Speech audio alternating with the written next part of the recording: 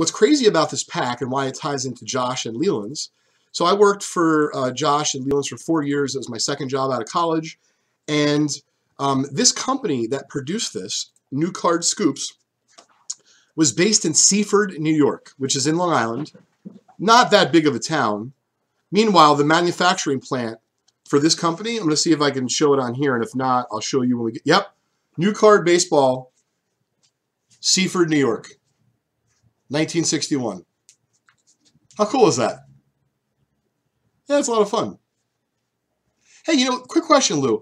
As a kid, did you ever send away, like, did you get, you know, wrappers from candy or from baseball cards, and it would be like free album or free ring? All you have to do is send in 5 cents and 3 stamps, and of course you need your parents involved because, you know, no kid has stamps and is, you know, can really get to the post office unless you live within walking distance. I would bother my dad silly. How about yourself?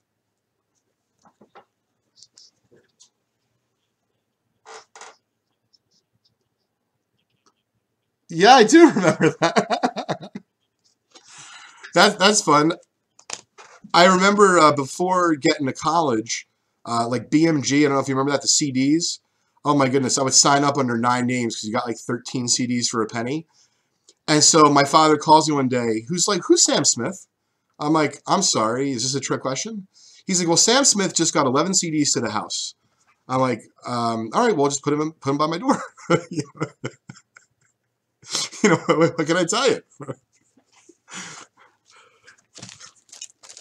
Yeah, that's pretty funny. So, all right, we're going to get started. We're good to go? Great. Back in the day? Oh, I mean, I love music, so I bet you I did it 8, 9 times. Oh, yeah. Yeah, no, I had a nice CD collection. I like music. Okay, 7. We're going to randomize it 7 times. Good luck to Dom and Kev. So for those of you that like to watch our Vintage Break show, when we often have a pack like this, which is a one-off or might only have a couple, they often sell quickly. So as you can see here, Dom and Kev jumped on it. One individual has 3 spots. I think the other has 4. And it's a 7-card pack. Cards generally come out pretty sharp. It's a matter of where the centering lies. But it is chock full of stars because it's really documenting, you know, anyone from Cy Young to Mickey Mantle. It's pretty cool. Thus the name, Baseball Scoops.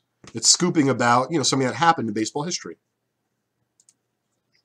Yeah, it's kind of fun.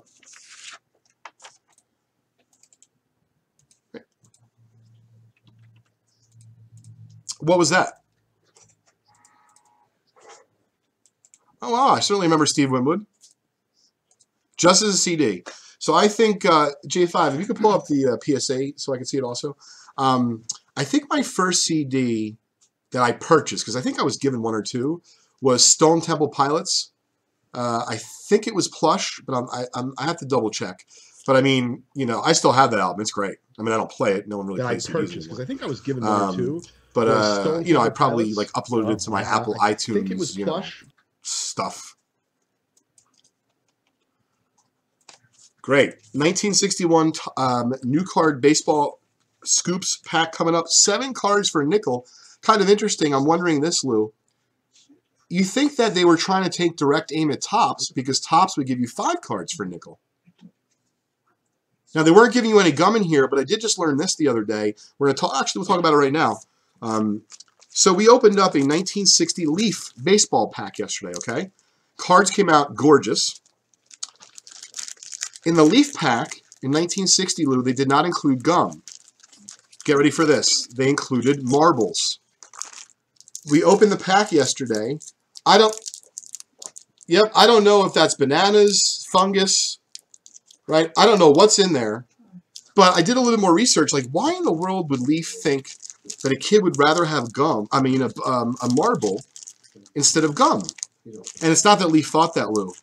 It's that Topps actually blocked Fleer and anyone else from manufacturing and producing packs with baseball photo cards with bubble gum. So if you look 1 year later, Scoops doesn't have anything, and I'm wondering, like, wow, I knew they couldn't do gum. Maybe that it was too much of a pain in the ass to, you know, get the right to do something else, or it's just too expensive. Who knows? It's very interesting.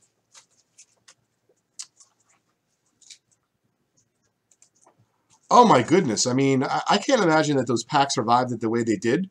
It was pretty fascinating. So we're going to open up this pack right now. The first card is right here. That's going to go out to you, Dom. Next couple to Kev. And it alternates back and forth for a few right there. Just be very careful with this. Probably should have just cut it. Beautiful. Yes, Topps did do that. Now, I don't know when they did that. So, for example, you know, had they tried to produce cards 5 years earlier, maybe Topps didn't have maybe they didn't protect that right. You know, I don't really know. So, these cards generally come out really sharp. Sal Magli pitches a no-hitter, and he spurs the Dodgers to a pennant. Check out this blazer, Lou, and everyone else watching. Beautiful card. Yeah, they are really nice cards. And they all depict a moment in history, you know, in baseball. Like I said, from the Cy Young, Ty Cobb era all the way up to, you know, the early 1960s. Thanks for joining us, David. I appreciate it. Thanks for commenting, Sam. Sam is new to our staff, and he's letting everyone know on the PSA Facebook show how you can qualify for one of the 3 great prizes that were given away at the end of the show today. Here we go. Dick Stewart hits 3 home runs in a single.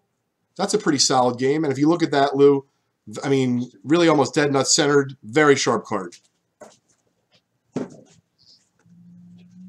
It's not bad. Kev, that's for you. We're going to grade that on the house.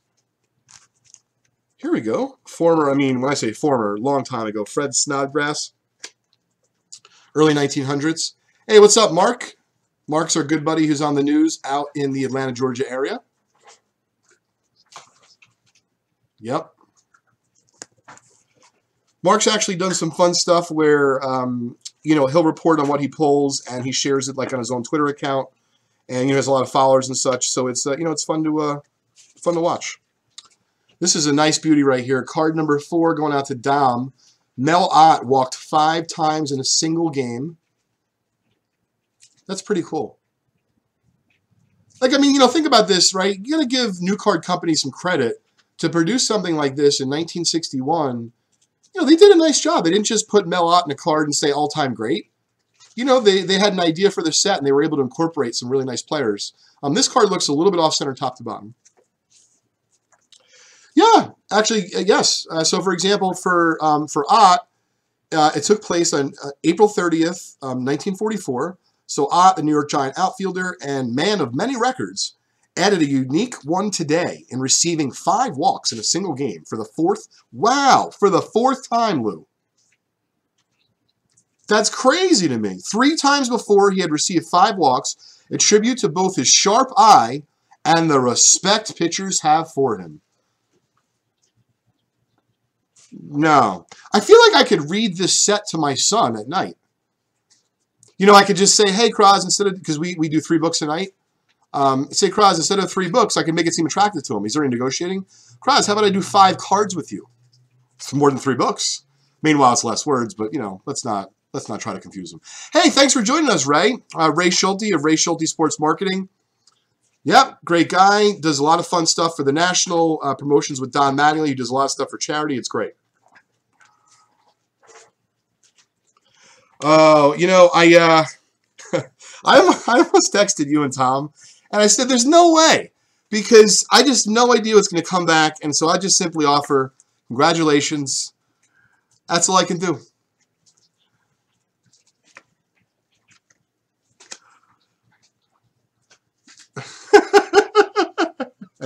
You were instrumental in, you know, the back room analytics. No, a lot of, yeah, I think actually, you know what though, Lou, from what I've heard, it does make for kind of like it makes it a little bit more fun for a Patriots fan. Because yeah, I think that a lot of people didn't think or believe that the Patriots could do it again, or at least reach the Super Bowl. So yeah, no, it's exciting. So check this out. Wow, this is a beauty right here. So this is going out to Dom. We're going to grade this for you bottom of the house. Pee Wee Reese was honored as the greatest Dodgers shortstop, I guess, of all time at that point. In 1955, July 22nd, Harold Pee Wee Reese was honored tonight on his 36th birthday at Ebbets Field in tribute to his great service to the Brooklyn Ball Club. That's really cool. Gorgeous card. Yep. Once again, great idea for a set. Not a lot. Maybe 88, a hunch, something like that.